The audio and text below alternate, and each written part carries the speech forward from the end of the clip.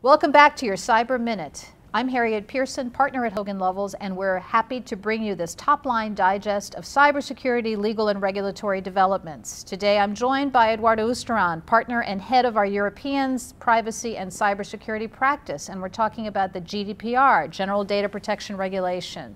Eduardo, tell us a little bit more about what companies should keep in mind when thinking about the regulatory and enforcement landscape as it relates to the GDPR.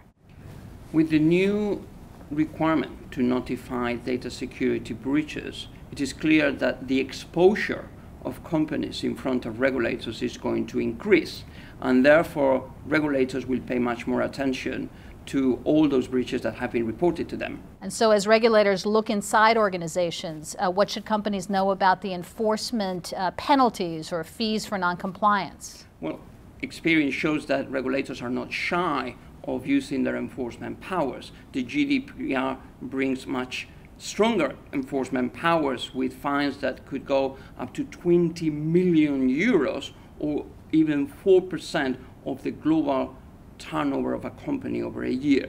So that is pretty significant. Thank you for joining us for the Cyber Minute. For more information on European and global cybersecurity developments, please visit hoganlovells.com/ready-set-respond.